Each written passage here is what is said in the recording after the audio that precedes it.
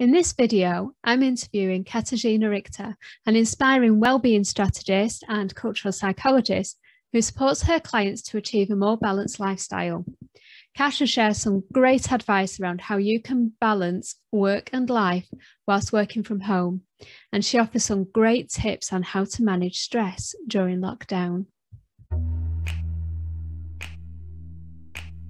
Hello, my name is Melanie Appleyard. I'm a teacher and enabler who facilitates social, emotional and spiritual transformation in adults and children who desire to feel happier, more confident and more connected.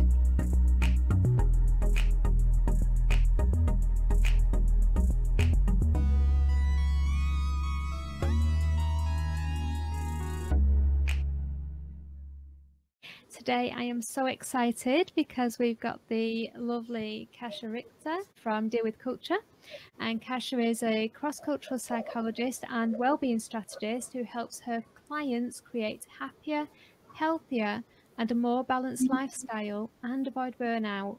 Great skills. Kasha runs wellbeing courses, retreats and individual mentoring. She's also a yoga teacher. And we're so lucky because she's kindly offered to talk to you today about how you can balance work and life whilst working from home, and we'll bring you more tips on how to manage stress during lockdown. So I'm super excited about this interview and I know you're going to get so much value from it. Well-being is so important, Kasha, as you and I both know, but it's such a general term. It's one that we use all the time. But what does it actually mean? Would you like to talk to us a little bit about what well-being actually is and why it's so important?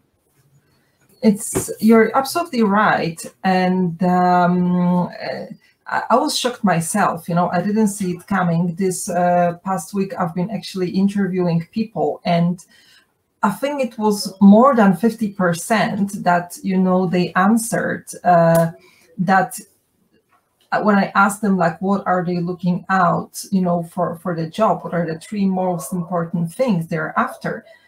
They would name well-being. And I'm like, are you kidding me? You don't have a job. It's the middle of lockdown and you're looking for well-being, So I was totally struck. It's incredible how important it is. And that made me realize, if employers or companies don't really embrace this concept of looking after, of caring for people, they will basically have no people to work for them because the people are so much aware. I mean, I was shocked. Anyhow, talking about definitions, the World Health Organization defines well-being as a state of well-being in which every individual realizes his or her own potential, can cope with the normal stresses of life, can work productively and fruitfully, and is able to make a contribution in her or his community. So this is the definition, from World Health Organization, right? And what we have to realize, it's already mentioned in that definition, it is not the same. It has few components. It's quite holistic concept. It mentions our productivity, so what we produce when we work, but also our relationship with others, how we relate with other people, and that's where the community comes from. And it can go quite wide because there are different concepts and different organizations that embrace it in a very wide scope, on the international level or country level or government level. So it can go quite wide. So what do we have? Our own potential, right? So this is relating to the not only our intelligence, but also our talents, our abilities, capabilities, our interests, our curiosity. I haven't found really definition that would be 100% great. The definition that actually I work with on a daily basis, it's like a scale, and I have it in my workbook, and this is like a printout from my workbook. So if you see, it's like a balance, yeah, it's like a scale, and on one end we have challenges. Jesus, where's my finger? It's going. All right. So let me try to make it straight. Okay.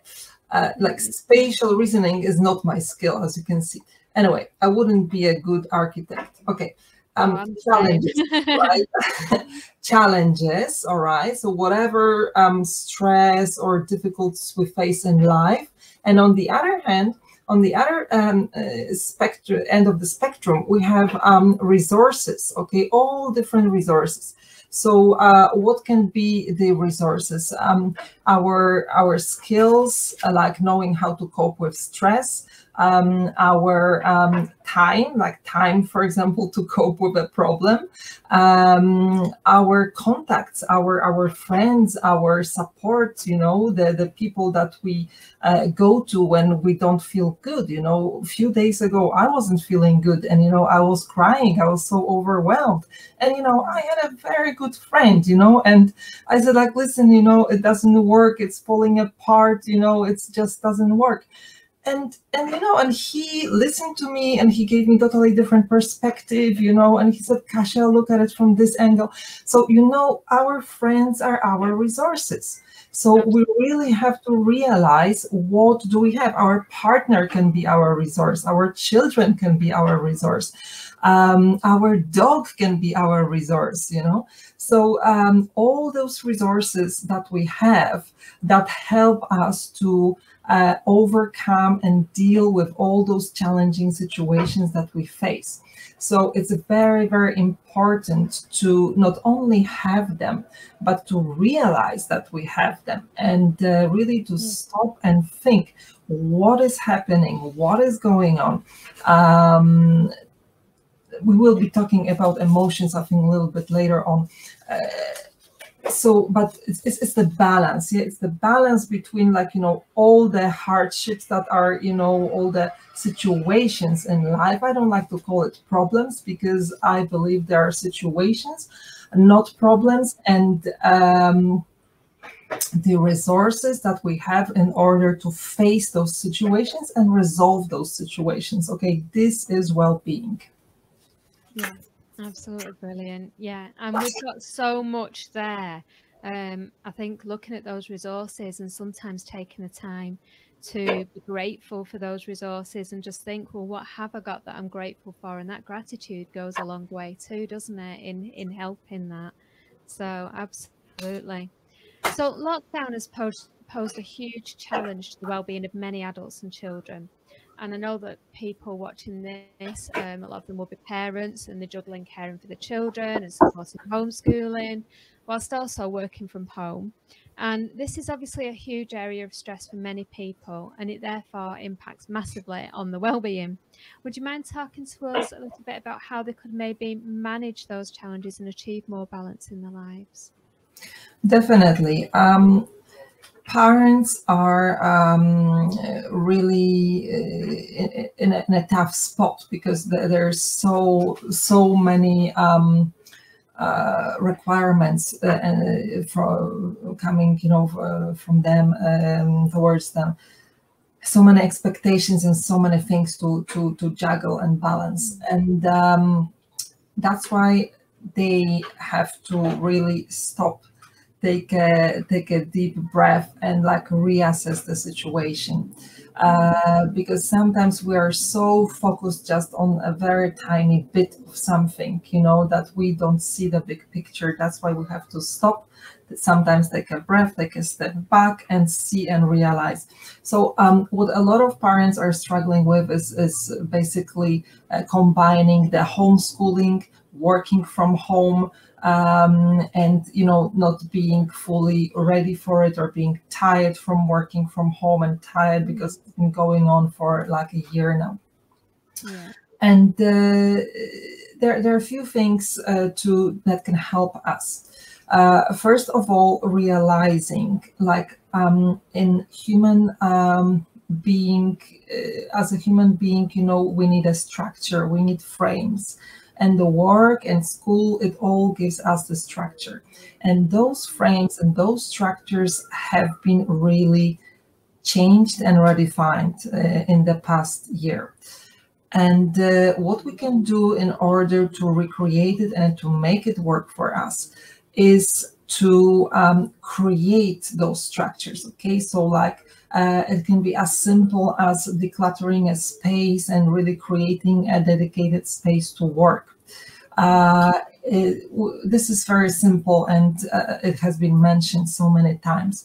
What is not so obvious, and it's a very good tip for creating the boundaries, is like, in the morning, normally when we go to school, when we go to work, what do? We dress up and we go out and we commute. And now with all this homeschooling, remote working, we don't do it. Yeah, and there's so many children, and my children included, they just happily stay in the pajamas all day, and it's Exactly. Yeah. So you see, there's no distinction. So what you have to do, you have to create that distinction. So in the morning, you dress up your children and you tell them, go and walk for 10 minutes and come back. And when you come back, you sit down and we start homeschooling. And the same thing when you finish. When you finish, you dress up, you go for a walk, you walk your dog, you go and get your groceries, whatever. You just get out and you walk. And then you come back, and you know that when you're back, you're not doing work anymore. You're doing other activities, so that creates the frame. Yeah, that's a great tip. Yeah. Yeah.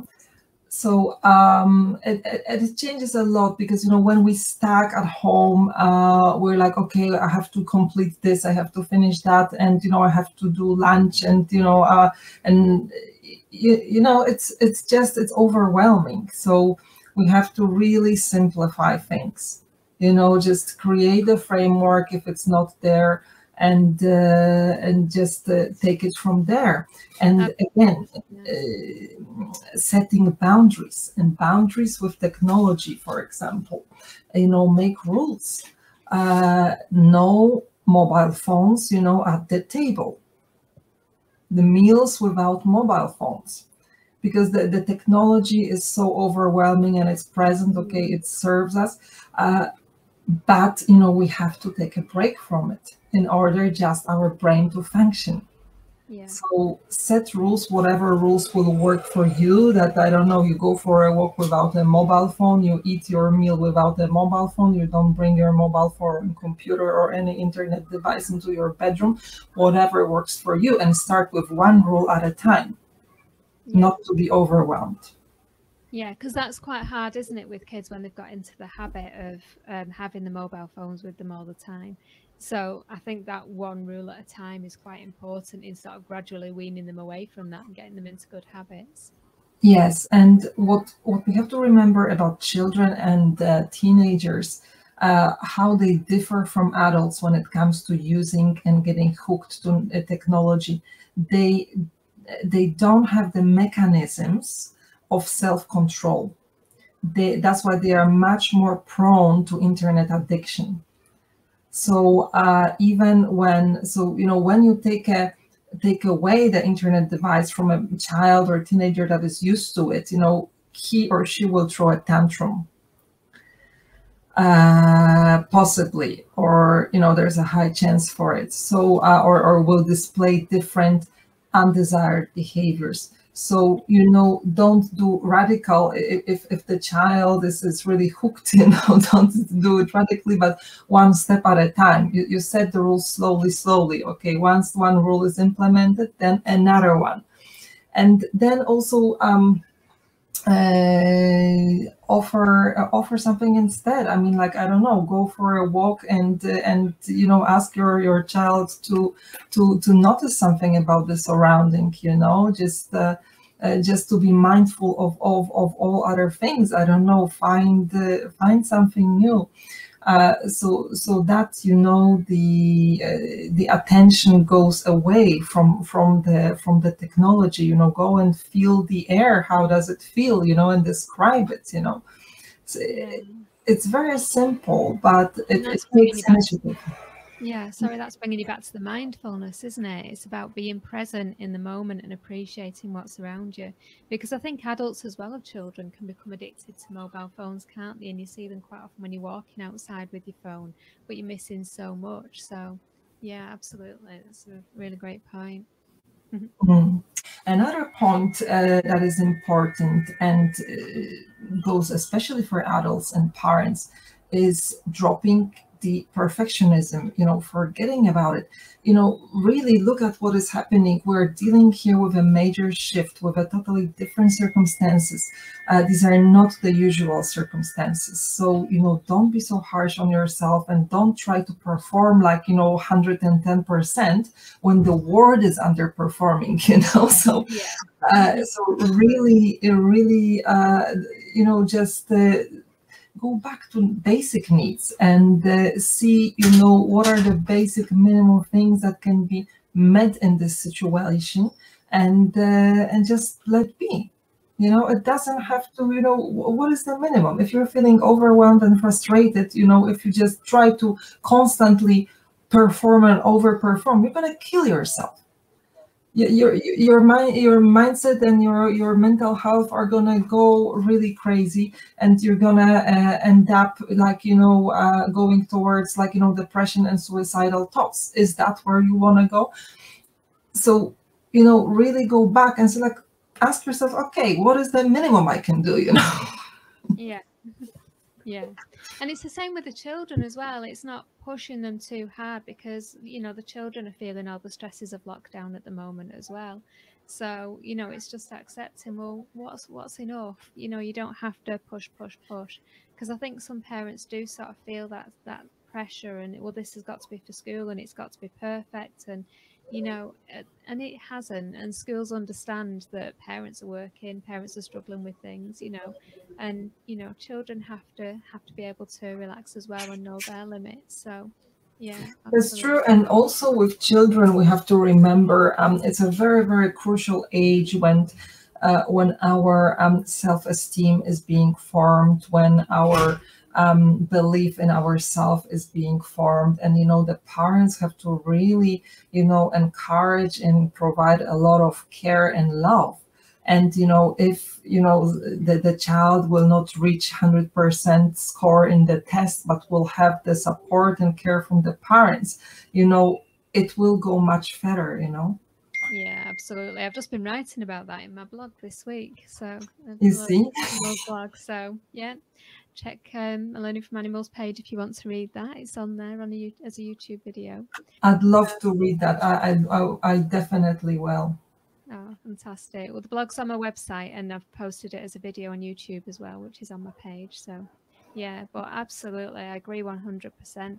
And I think if parents are feeling the pressure and they're seeing that everything's 100%, as you're saying, you know, they've got to be perfect, then they're modeling that behavior to the children. So, children are going to sort of pick up on the same strains and anxiety and follow in the same path. So, it's really important, isn't it, to sort of take care of yourself as parents and show your children that that's important too.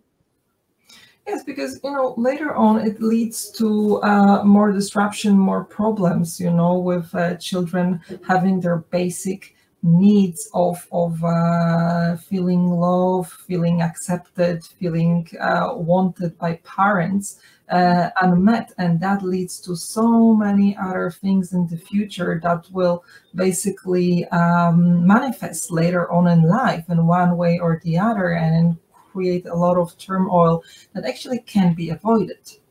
Yeah, absolutely. Yeah, yeah. So yeah, Oh, fantastic. So some great tips there. Um, so we touched on stress a little bit earlier and how juggling lots of balls can create a great deal of stress, and as can the uncertainty of what the future holds. And that can lead to a lot of heightened emotions. So would you mind talking to us about the emotions that this might bring up and what we can do to better control our emotions? So the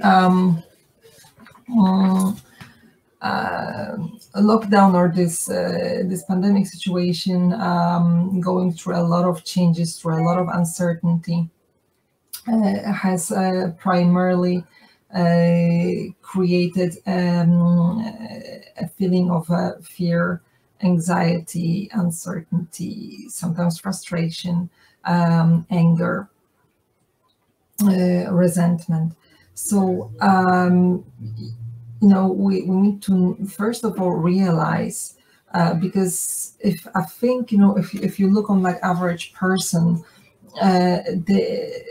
they act out, but they don't know why. They don't know, what emotions are they experiencing, because they are so out of touch with themselves. Okay, because they always focus on like performing, delivering, meeting KPIs, meeting this, meeting that, and they never stop and really do the insight work that will make you realize the simple things. Why are you behaving the way you're behaving? What is the reason?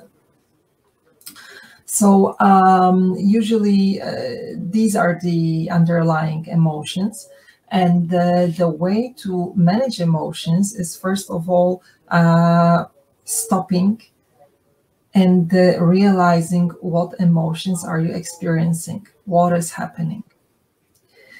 And the important thing is, we are humans, and it is human to experience all range of emotions. So the basic, basic 5 emotions would be joy, sadness, anger, fear, disgust, if I didn't make a mistake. All right, but this is generally the idea. So recognizing the emotions is the first step in order to be able to handle them, right? And then handling the emotions. I have no idea how to do it with children. The only thing that I remembered a long time ago, a friend told me, I had a friend, we've been doing the yoga teacher course together. And I think that this technique was that she mentioned was a good technique to work with children. It's like, to talk with the child, like, why you were behaving like this, was there some sort of monster chasing you, and if you were to name this monster, what would it be? Would it be fear, or would it be anger, or, and then the child starts like thinking, in these categories.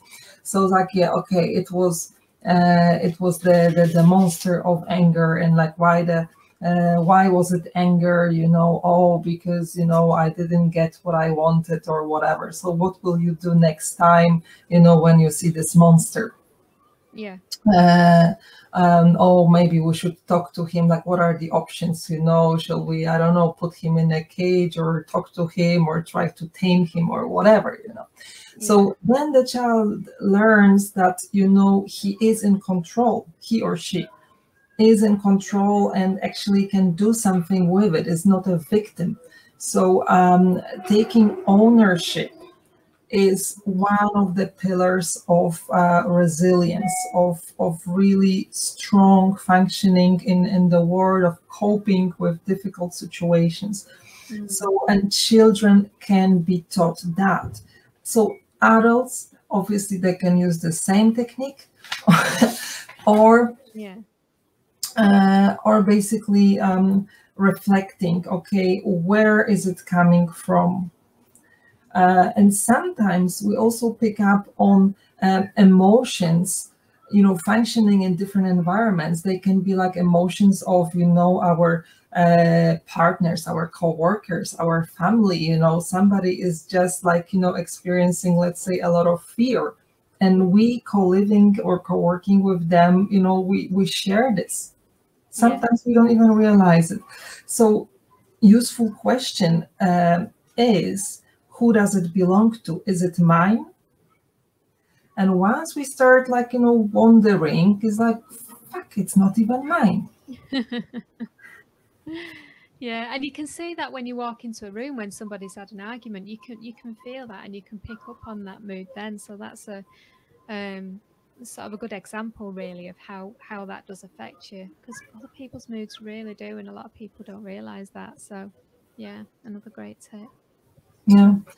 So yeah, ability to control emotions, I think it's really really crucial. And I don't know how is the school system, but definitely, if you ask me, it should be something that should be taught at school. You know, as a useful I agree ability in totally. I life. agree totally. That's why I've developed Lama meditation, because it's not something that's given enough time on the school curriculum. I think things are sort of starting to get a little bit better on that front, but there is still a lot of work to be done there. Yeah. Yeah, I strongly believe, Melanie, that you should push it. You know, you should really push it to the level that will implement it across schools, because that's definitely what people need. And you know, things are changing in the society, and the more and more is being talked about in terms of trends, in terms of future of work, future of functioning in a society, that now the currency is care. Now the value is well-being, you know. So Yeah. the KPIs are totally different. Yeah. And the ability to manage emotions, it's gonna be Yeah. super skill. The thing And is, if you manage it as a child, because the emotions that you experience as an adult, you've learned as a child, and quite often they've carried across. So if you've got low self-esteem and low confidence as a child, you're going to take that into adulthood, aren't you? And that's when you start getting into things like imposter syndrome, where you're thinking, well, everyone's better than me or more experienced. And that just comes down to the self-esteem and confidence. So I absolutely agree. It's so important to work on those emotions and that emotional intelligence, which is another term people don't really understand, but it's the same thing. It's recognizing your emotions and dealing with your emotions, and it's just as important as any other aspect, if not more important than the curriculum. yes, I think another important thing that before we move on, Yeah. to mention about managing emotions, like, because not everyone is ready or willing to start working and analyzing their emotions. And the helpful tip here would be just do whatever makes you feel better. Think of, like, you know, activity for 5 minutes that you can do. And everybody is different. You know, you might want to listen to music, do yoga, go for a walk, go for a run, take a bath, smell a candle, you know, have a Yeah. coffee, whatever works with you. If it can shift your mood in 5 minutes, just do it. You know, simple as that. You know, taking deep breaths, because you know we are different, and yeah, there's so many different techniques there, and we just have to ultimately find this, whatever works for us. Yeah, absolutely. So what would be the top three well-being tips that you would like to share with us today? So one thing that I've mentioned just now, find whatever works for you. Okay, Mhm. don't, you can educate yourself and see what is out there. You can test it, but, like, you know, if you are not feeling comfortable doing yoga or going running, or you know, dancing or singing, or I don't know, doing what, just don't do it.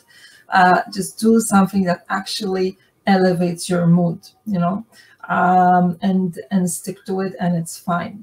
Um, so really finding something that works for you. Asking yourself simple questions. Where can I create healthy boundaries?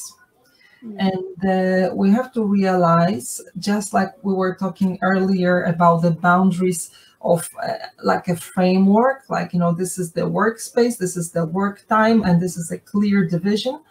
Um, so we see that the division can be, like, you know, in terms of space, in terms of time, and we all need this, like a transition, like a ritual. So like we know in the morning when I start work, I mean, I don't know, I do certain activities, and this is how I know that I'm starting work. The same when I finish work. I don't know, I go out for a walk, or I do this, I do that, but then I know this is the end of work. So creating clear boundaries, and the same I will mention again, creating boundaries with our people around us. So, for example, being assertive and not saying I cannot help you with this now, or I cannot offer you my time now. I will offer it, later, because I'm doing this or that, So really thinking about ourselves, our priorities, what is important to our health, being selfish in an assertive way, like knowing why we are assertive, and having our mental health and our well-being, as a priority, in a most loving and kind way. Because empaths, they suffer later on. So where can I create healthy boundaries? And what can I do today? Asking yourself, what can I do today to create a better well-being for myself? Just creating this awareness, asking yourself this simple question. It might be taking a break during daytime. It can be taking a nap if you need it. It can be going for a walk. It can be preparing a healthy meal. It can be asking your partner for help. It can be delegating, and also there's a whole I'm not sure if we mentioned that, but I think it's a good moment now. Delegation. You see, in a business world, the time management and all these things. What do you do in order to manage tasks? You delegate. And at home with children is exactly the same. You have to delegate. So as a parent, you know what children are capable of. Where do they need the support? It's like an onboarding, when the new employee, you have to support them for a certain time before they develop the skills to the desired level. So, as a parent, but basically delegating. Don't make the children totally dependent on you, create this, support them and encourage them to do things on their own. And one very useful tip is taken out from aviation. It's taken out from cockpit. When pilots are in a cockpit, before they take off, they have a checklist.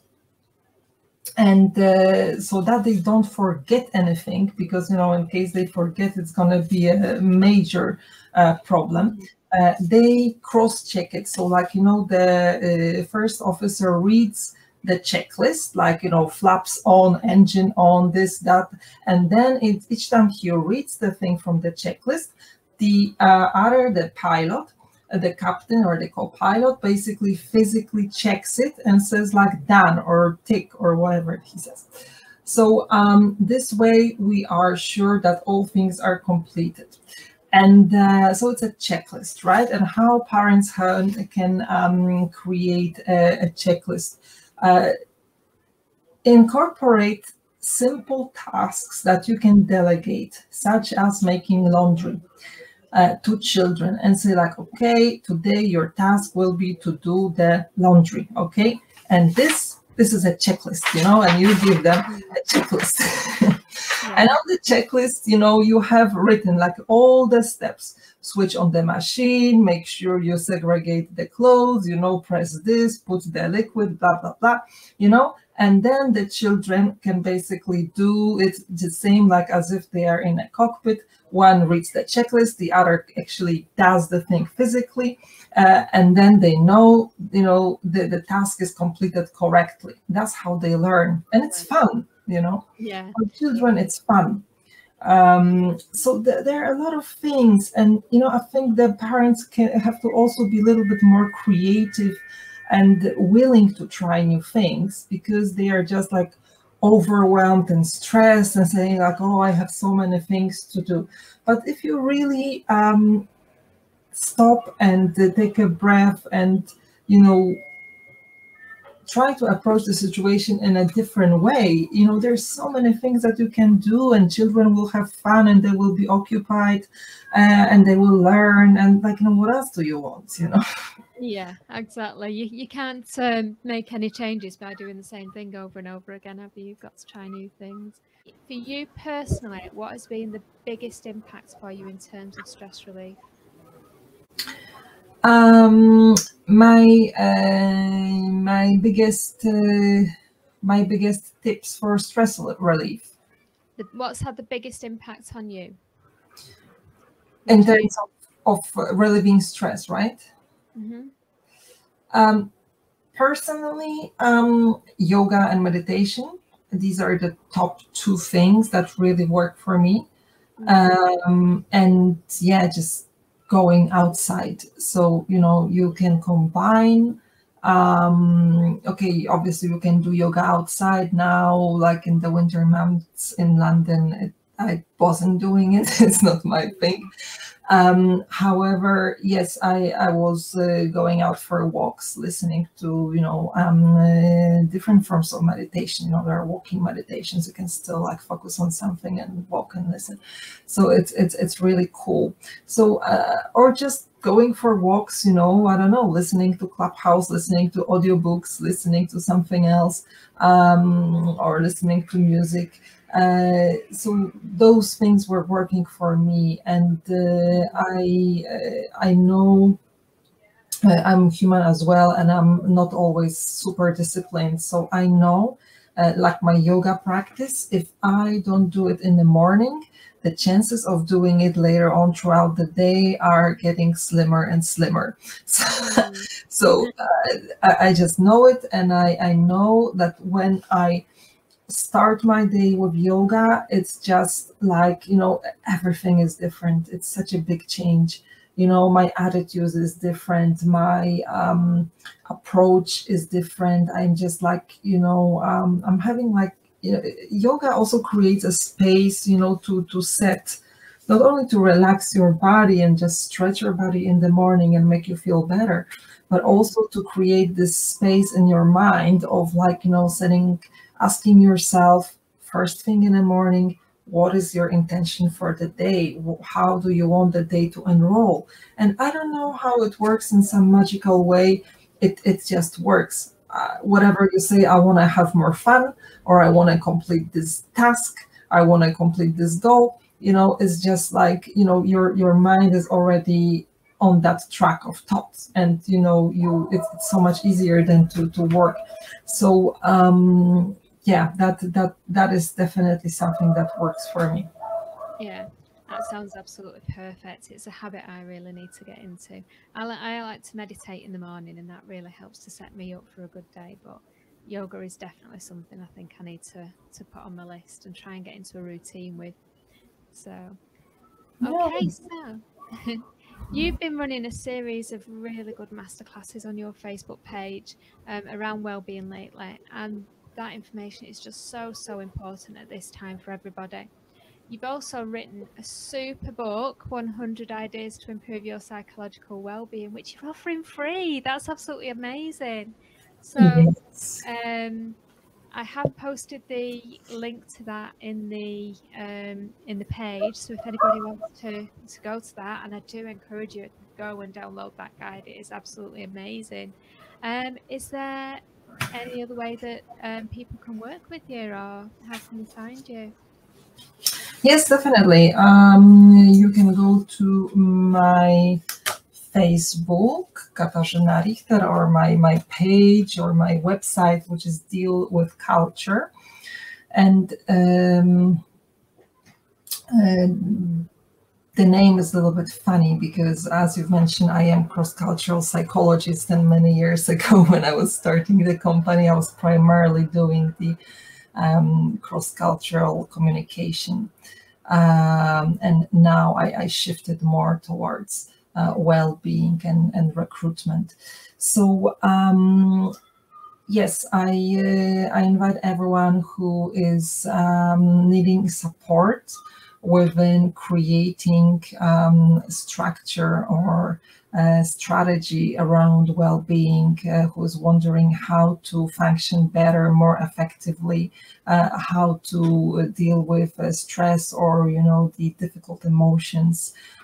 Anyone who is open to get professional support around that area. I am offering individual consultations. I have programs around that. I have online program. So I'm sure that there will be solution, to all different issues that we experience around well-being. And there's no reason why we should really go through all those emotional difficulties when there are solutions out there. Yeah, absolutely. And your work is absolutely amazing. So, Thank you. yeah, that's brilliant. And the wellbeing interviews that you've been running lately, which page are they on? Can people find you on Facebook? I don't think I have a link. Um, I can share it. there is actually there's quite a lot of content and interviews on YouTube. So if you go on a YouTube channel and put my name Kasia Richter, you will find a lot of interviews and a lot of content, not only about well-being, digital well-being, so creating good relationship with technology, digital detox, and also interviews around resilience. So functioning better when we're going through difficulties, knowing how to stand up when we fall. This is resilience, and it's also super skill that we Yeah. it's very useful to develop. So there's a content around that I absolutely invite you to watch.